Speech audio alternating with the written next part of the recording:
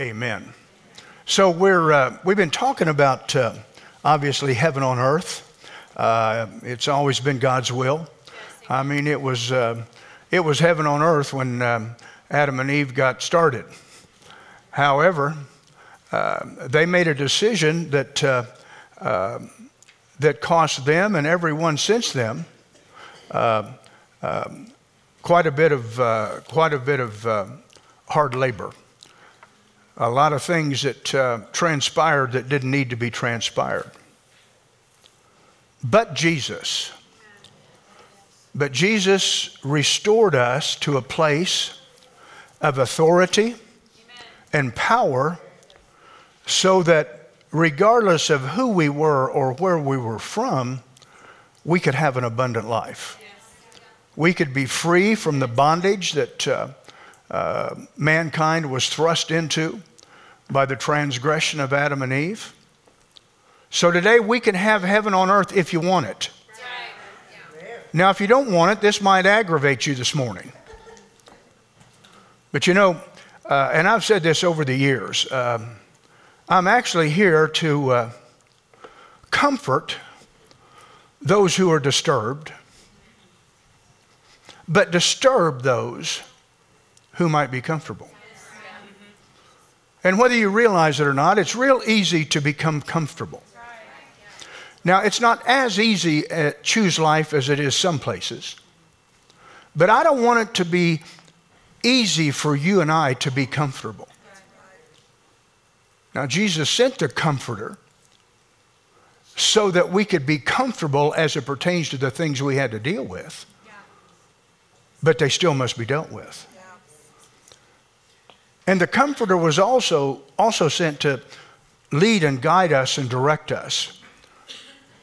Bring conviction to us so that we would make the changes necessary to be successful in this life. You cannot have heaven on earth if you're still living like hell. That's right. You cannot embrace hellish behavior and expect to have anything that even looks like heaven on earth. Because just the moment you think you're doing well, when you're living like hell, all hell breaks loose. No way to escape it. That's the wages that sin pays. So if we want heaven on earth, then we have to do what heaven says is necessary for that to transpire. Hallelujah. Hallelujah.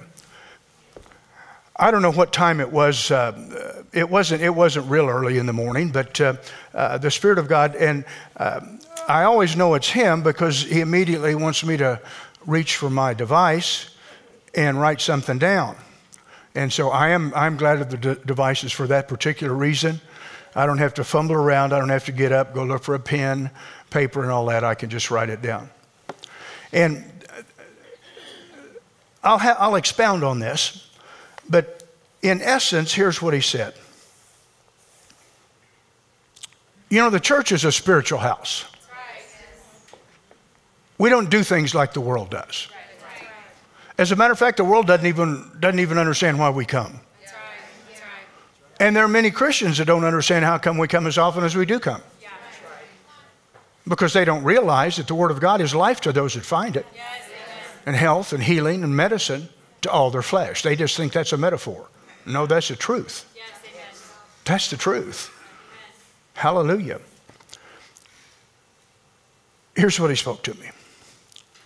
He said, if you profess to be a Christian,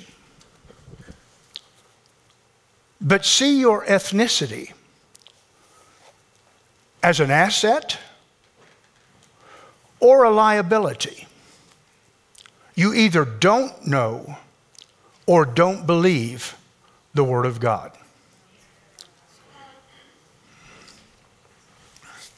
Let me say it again.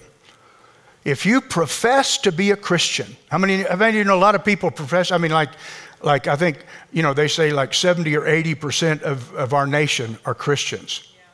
Really? Really? Well, where is that standard? Where is that bar? I mean, I know one thing for sure. It's so low, you could never limbo under it. Is that what you do? Is it limbo? Is that the right word? I mean, I never could do that. I always had too much bow to limb under, you know. And so my stuff didn't bend like that. And then it'd all kind of roll up in one area. You know what I'm saying? We'll see if we can keep you laughing part of the time.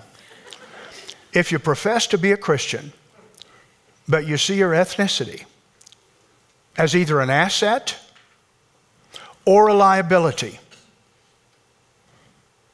you either don't know or don't believe the Word of God. Oh, I'm going to, babe. I'm going to because it's imperative for our assignment in Hobbs, New Mexico. Huh? And however far it can influence and help people. There are just not that many people that I know of who will address issues that need to be addressed in order for people to have the life that Jesus paid for. And I'm not afraid. I'm not ashamed of the gospel of the Lord Jesus Christ, because it and only it empowers us to have victory in this life. So we're going to look at some verses and we're going to talk about some things. So, you know, how many of you know, I don't know what it's like to be a Mexicano. I don't know what it's like to be a Mexicano. I don't know what it's like to be a black. I don't know what it's like to be Asian. I don't know what it's like to be an American Indian. I don't know what it's like to be a Russian, a Muslim, a Buddhist. I don't have any idea what that's like. Now, some of you know what it's like to be a black or a Mexicano. Maybe we've got an American Indian in the crowd. Maybe we've got a few that are a compilation of those different ethnicities.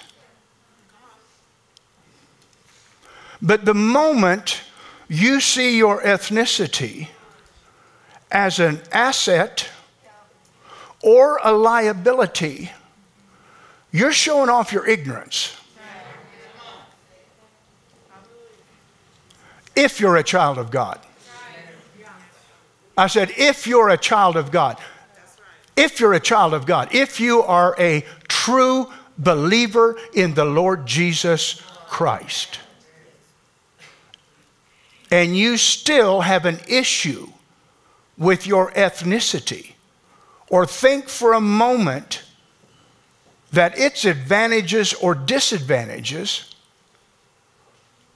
are not working for you, then you must not know the Word of God, or you must not be a child of God. I mean, we still sit divided today, for the most part, in what is called the body of Christ, into different church organizations because of color. Is that not right? Strictly because of color. Strictly because of color. Now, I don't know if it was because I started late, because I'd been around a lot of different people as I grew up and had no issues with any of them, and don't remember any of them really having any serious issues with me. But I think we need to understand how important it is. And this is really specific to you, where you are. Now, some of you, you may not even think anything about what I'm saying, but I believe you will before we're finished. Because we sit divided as a church universal, not over what we should be divided with, but race and ethnicity. I mean, if I'm going to be divided from somebody, it's going to be because of the Word of God. Huh? I mean, I can assure you, if I lived in L.A. when Kathy and I got married, you'd have found my white bottom at Dr. Frederick K.C. Price's church, listening to the message of faith, like at that time it was presented by nobody other than maybe Kenneth E. Hagin, who mentored him. The Word of God should be the thing that draws you, keeps you, and grows you up to be the man or woman of God that you've been called to be. Not your affinity to your people group, regardless of who they are or what they think.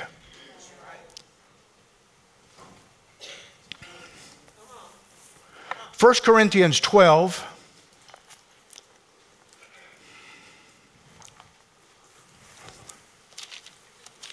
1 Corinthians 12:14.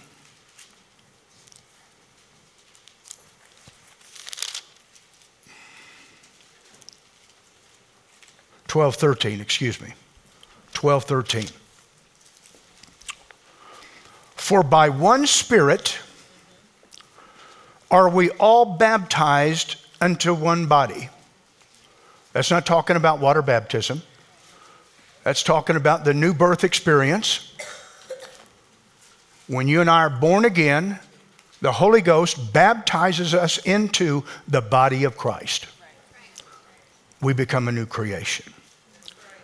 Whether we be Jews, Gentiles, whether we be bond, slaves, whatever, employees, whether we be bond or free, and have been all made to drink into one Spirit. All of us becomes one of us. All of us becomes one of us in Him.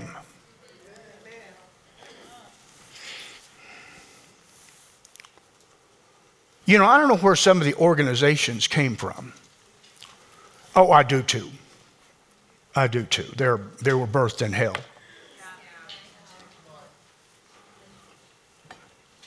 The Masonic people, of which one mainline denomination almost fills that particular organization. I don't think we've yet plumbed the depths of its demonic sources. Or the Knights of Columbus. Where the hell is that in here?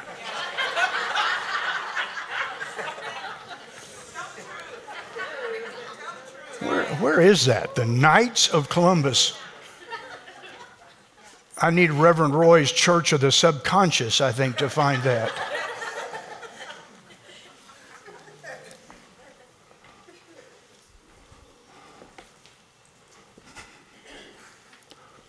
How about the NAACP? Maybe it ought to be the NAACP. National Association for the Advancement of Christian Colored People. Honestly, we don't need that either. We don't need that. You're all looking at me kind of touchy here. No, you're not, I know. Hallelujah. Praise God. Where did those come from? Hell. That's where they all came from. Anything that promotes division as opposed to provision is hellish in its origin. Okay? So we're not embarrassed to talk about that, are we, huh? Masons. I remember as a young man, my dad was a Mason. I know, huh? I mean, I believe he was a Christian. I do believe that. I believe he was. I believe he was born again. But how many of you know you can get deceived? Yeah. And you can find yourself involved in things for different reasons that are absolutely demonic. Absolutely demonic. And very subtly. But at that particular time, and I'm sure they still do. I think a lot of those organizations are probably not as prevalent or as big as they once were. But they had a young man's thing, D-Malay is what they called it. The D-Malays. Anybody ever heard of that? That's what happens when you got a really young crowd. Has anybody ever heard of the Masons? Huh? You know. So the D-Malay is their little guy deal, huh? I went to 2 of those meetings. My dad was climbing the degree ladder of that deal, you know, and I went to a couple of those. I said, I'm not going back to that anymore. What are we being so quiet about? And why are we hiding? And why are we not divulging what we're doing? And why does the symbol have a G in the center of a compass? And here I thought the G was for God and for geometry. I mean, sure enough, that's grounds to not go there.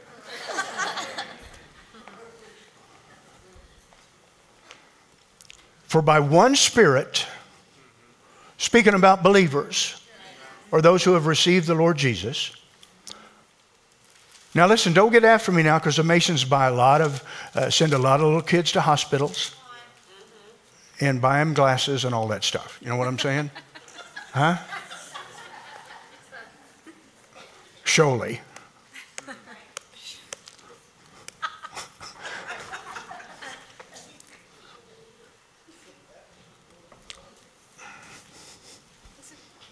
Let me get another verse here. I need to get something out of the Bible for you here.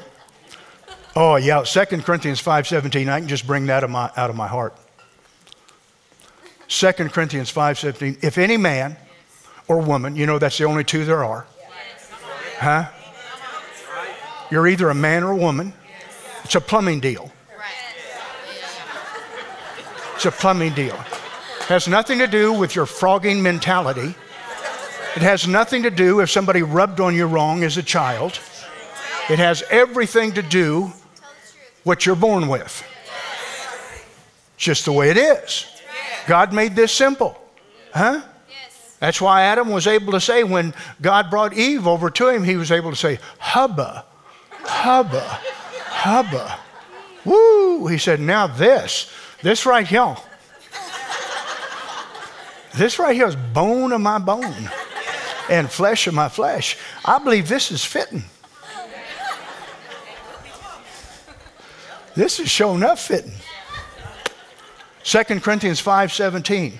For if any man or woman be in Christ Jesus, they are a new creature, a new creation. Old things are passed away, and behold, all things are become new. Hallelujah. Hallelujah. A new creature. You were never around before, and you fit in Him. Hallelujah. Come on now. Come on now. Some of you are going to go to another stinking level. Some of you are going to turn your back on all the nonsense, and you're going to grab the Word of God like it actually is the Word of God, and He's going to change your life. He's going to change your life. And I believe before we leave this morning, you're going to see if you have some issues along this line, and you're going to leave them here. And we're going to sweep them out of here before the people come for second service. 2 Corinthians 5:17, if any man or any woman be in Christ Jesus, they're a new creature, a new creation. Old things are passed away. Your blackness is history. Huh? Your brownness is history. Your whiteness is worthless. Your Buddhism sucks. All of those things mean nothing if you're in Christ Jesus.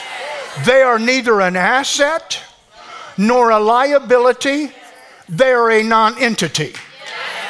They mean nothing to God and should mean nothing to you and I. None of those things should be used, or for us to think they can be used, to advance our cause and our purpose in this life. Not for a moment. Not for a moment are they designed to be an asset to what is finished. To what is finished. Galatians 3. Hallelujah. Hallelujah. What would it be like if you didn't have to be uncomfortable around your friends for going to choose life? What would it be like for them not to rag on you because you come listening to some cracker every Sunday? Huh? You know, you ought to tell them, you know, I'll be listening to that cracker.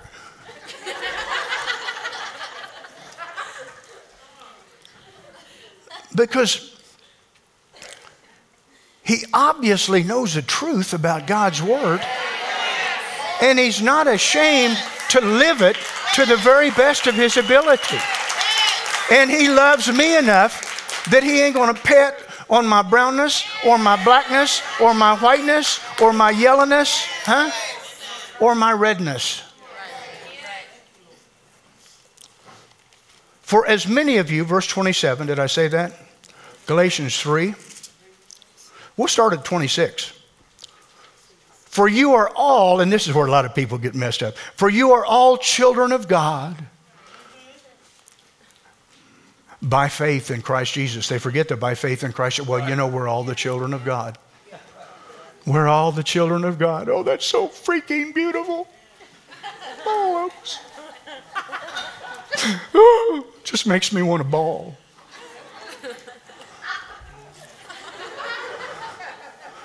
Surely.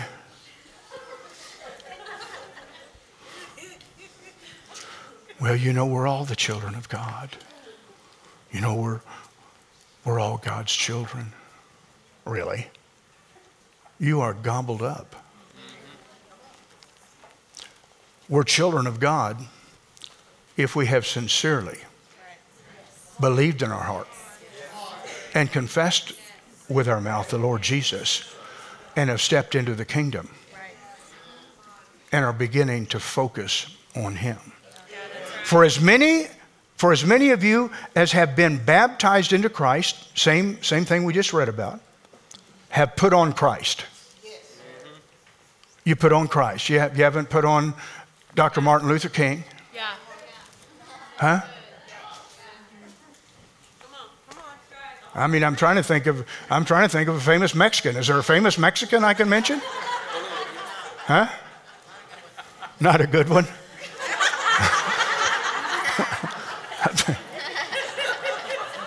How about a couple of those reverends there? What are those guys' names? Come on, somebody help me. Somebody help me. Somebody help me. Come on. Come on, help me. What's his name? Who? What are you embarrassed to mention the guy's name? What is it? The guy's name. One of them was. I mean, these guys are. Lord have mercy. They're every bit as bad as all the white guys I can mention.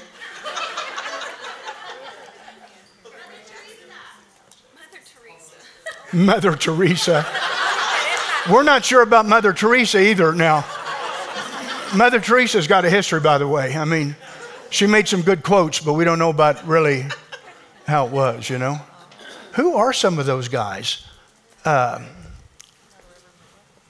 on. What do you mean you don't know? You don't know, so just keep going. Is that what you're saying? Can I get no help from this group? Is this the wrong group today, for crying out loud? Second service, I can get them there a little bit. What?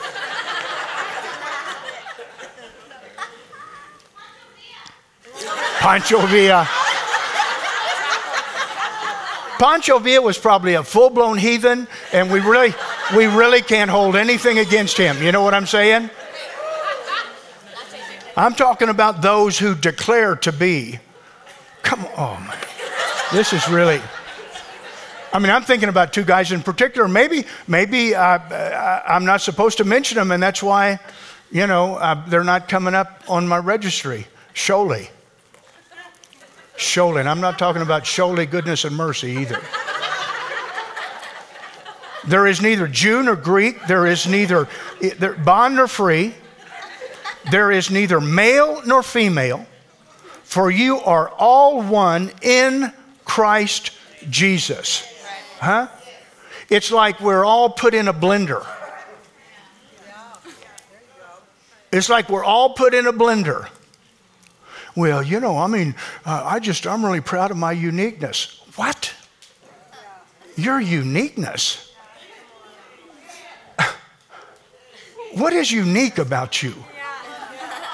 Well, you know, I think I'm pretty special. Really? Right, who gave you that idea? Had your mom been lying to you all those years? Sweetheart, you're so special. It's like we go into a blender.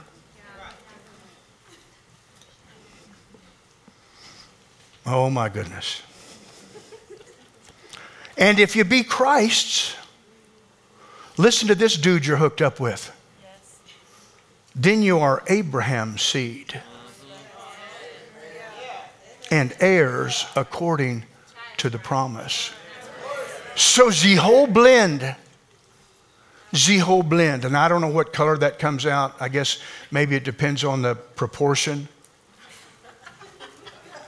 or the darkness of the proportion or whatever it is. Huh?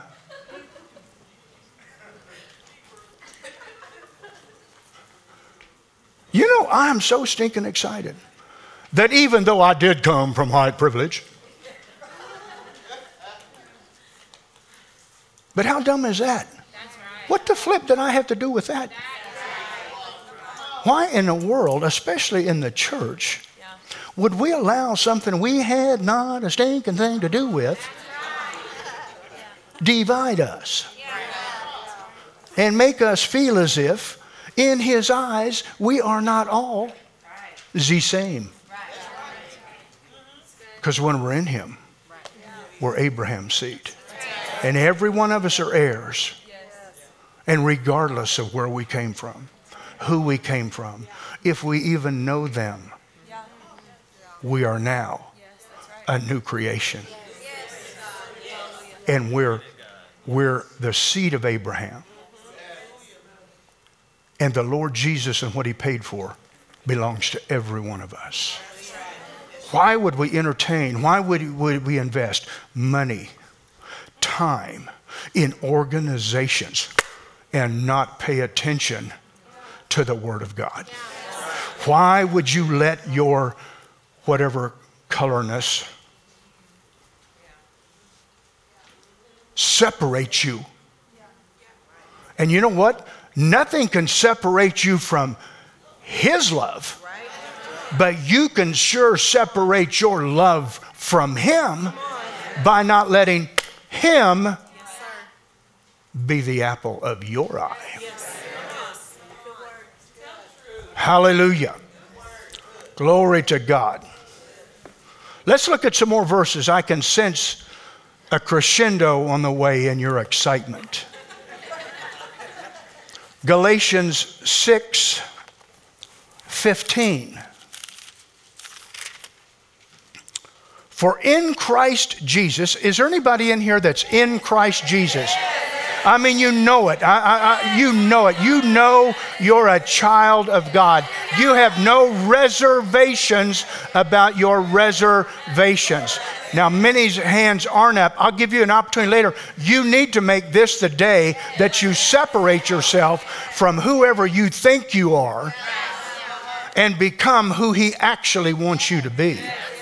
For in Christ Jesus neither circumcision availeth anything, nor uncircumcision, but a new creature, a new creation. That's the only thing that you and I need to be successful. Ephesians Ephesians 6, verse 8. Now, I know Paul is the one that's given us this information, but he's given us this information because he had the revelation. He had the revelation of this. This was given to him by revelation. Ephesians 6, 8. Knowing that whatsoever good thing any man does, the same shall he receive of the Lord, whether he be bond or free. Whatever good thing a man does, he'll be rewarded for it, whether he's bond or free, whether he's an employee or an employer, whether he's a slave or he's a free man. He'll receive the very same. He'll receive the very same. I don't care who you are, where you're from, when you're in him, you do not have to be held back. You do not have to expect some second-class outcome for your life. Unless you'd rather carry that card. Unless you'd rather see yourself, as one whose heritage was from Mexico or wherever. Those things mean nothing. God sees no borders at all. All he sees are those who have received him, and then he gives them an equal opportunity to live an abundant life. Hallelujah. Hallelujah. Hallelujah. Who would want to stay? Well, I'll tell you the only people that stay under that stuff. I know it's already. You'd have to be lost. You'd have to be lost to stay under a system that man set up, as opposed to God's system. Do we not serve the God who is no respecter of persons? So then why in the world would we have to look for alternatives to make our way or to be received or to be treated fairly? Listen, you come to a house like this, you fall in love with the master of this house, and you're going to be treated so fairly, you're going to wonder what took you so long to get here. Because when you find out who you are in him, you don't care whose offspring you are. You know that you've been grafted into the body of Christ. You've become a new creation with the same benefits as everyone in the body. Hallelujah. Hallelujah. Colossians 3.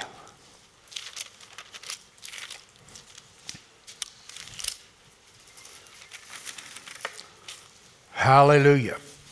Colossians 3, 10 through 11. This is interesting here.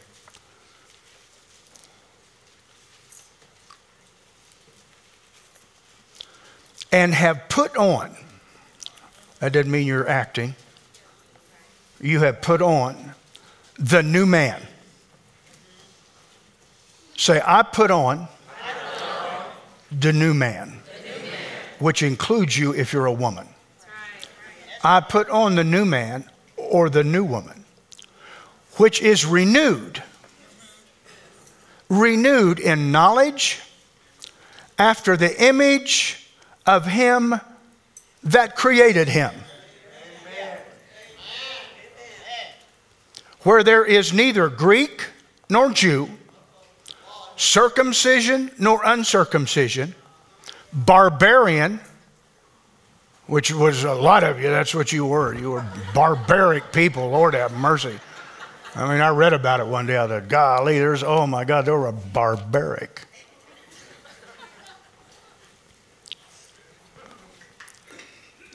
Or Scythian.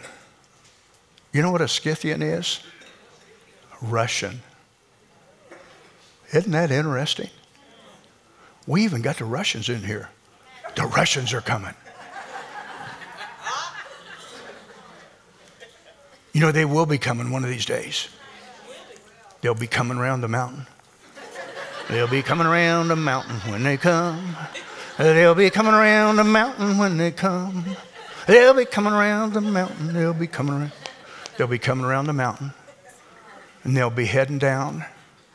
And they'll pick up the Iranians. Ooh. And then they're going to head on down to Israel. And they're going to find themselves in the valley. And then pretty soon the only thing that will be found in the valley is their blood, which will be neck deep to a tall horse. That's lots of blood. And they will find out that there is a God. That there is a God. Hallelujah. Boy, that was some heavy clapping right there. Y'all okay? Yes. Are your palms red? Hey, listen, let me just be honest with you. If you're going to clap, don't clap like that, okay?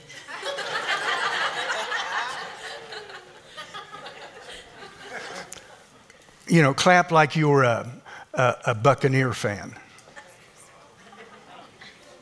Huh? Or a Cowboy fan. See, that's what I mean. You'd be jumping up. Wife's got her pom-poms, huh? You got your BL.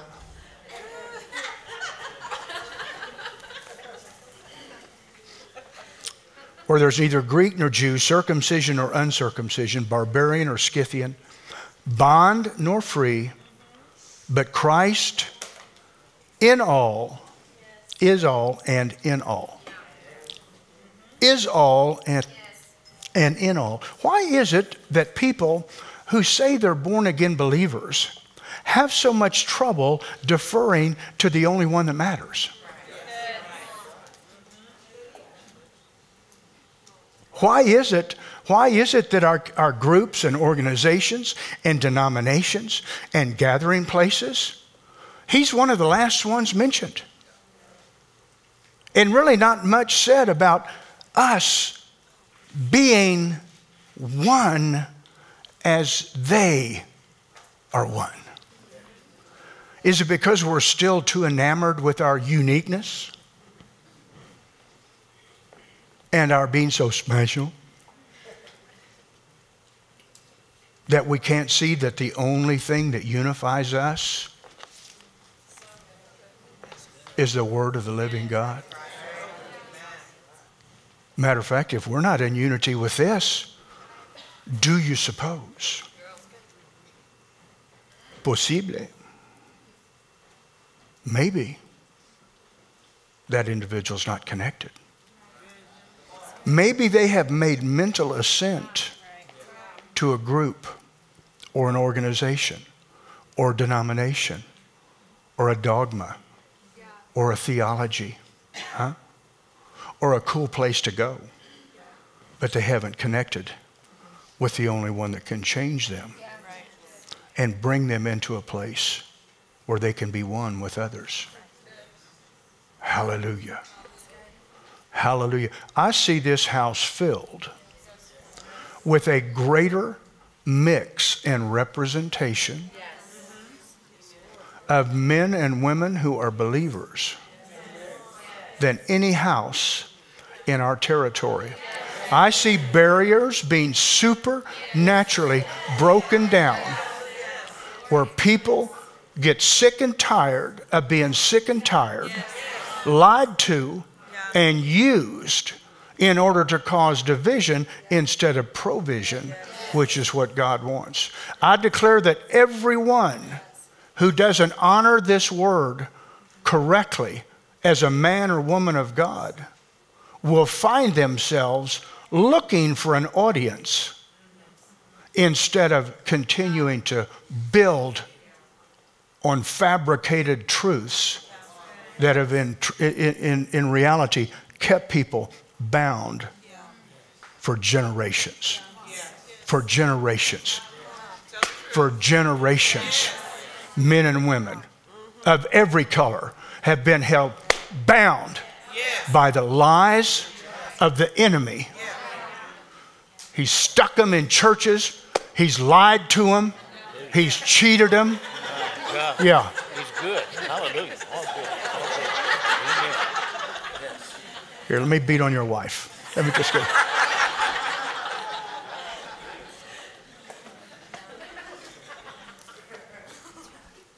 Isn't that what's happened? Yes. Isn't that what's happened? We sit around, talk our stuff. All our stuff. People dying by the numbers. Yeah. People living totally out of sync from God's plan. Never enjoying really any peace in their life. Sitting there getting lied to week after week, after week after week, huh? We go in there and we cry, we genuflect, Hail Mary, full of grace, the Lord be with thee. Don't mean nothing. Mary is not the hero. Mary is not the champion. The Lord Jesus is the champion. He is the champion. There is no other name under heaven where man might be saved than Jesus Christ of Nazareth. No one else gets his place. No one else gets his place.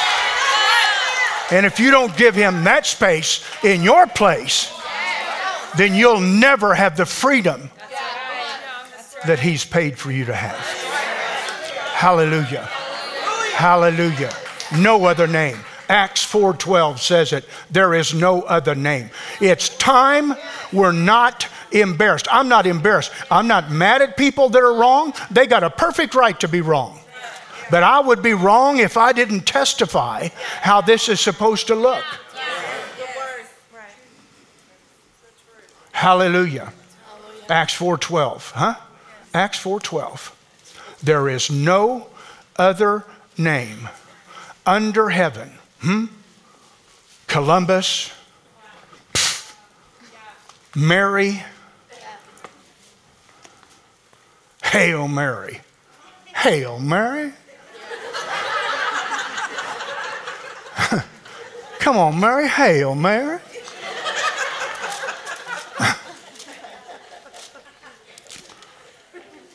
See, do you think Mary was trying to elevate herself? Where'd that come from?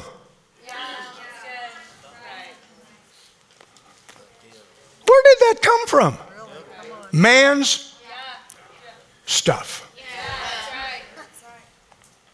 I'll tell you where it comes from. It comes from man's unwillingness not to bow to the Lord Jesus Christ. Not to bow to what the Word of God says. Not to change and conform to Jesus. So we're going to find us someone else, something else, some other dynamic we can follow that's palatable for people. And then we'll trick them by the freaking millions, which is what that church has done. And I use the word church very, very loosely, and has probably 2 billion people in its ranks who they have robbed, they have pillaged, they have stolen from, they have lied to. But we can see how important it is to brainwash people, can't we? Because that's just what happens. That's just what happens. They begin to believe a lie. And you couldn't take it away from them if you tried. Why aren't we going to be truthful about this? Why aren't we going to be truthful? We see politicians who that's their out, huh? Yeah, I'm a Catholic, huh? Were you abortion believing? Huh? Absolutely stealing, murdering? Huh? And they're of all colors too, by the way. They're of all colors, huh? Standing up for an organization. It's time we pick our side. It's time we pick our side. Time, you can tell them, I won't be sending my yearly fee for my being part of that organization. I'm going to start honoring God. I'm going to get in his family. I'm going to start honoring the one who died for me, not the one that's trying to kill me and my family with the lies, softly, and pretending to be on my side. No.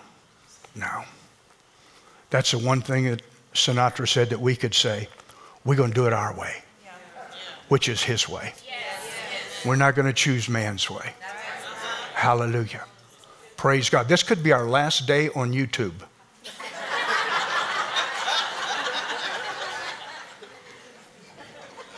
I know one thing for sure. The Cardinals, that's a baseball team, isn't it? No, the Cardinals and the bishops and the other high folk, they're not going to be happy. But you know what? I'm not happy that there's a real good possibility that a huge percentage of their followers are not the children of God. And they've been lied into believing that we can light a candle. We'll fix this. And even though you were that chief hellion, and we know he's passed, but there's still a chance. No, there's no chance. There's no chance. You either are or you aren't before you take that last breath. We couldn't pray you out of the bar before you died. We can't pray you out of hell since you died. It's time to stop playing. And that begins with each of us. Hallelujah. Aren't you glad God woke me up early?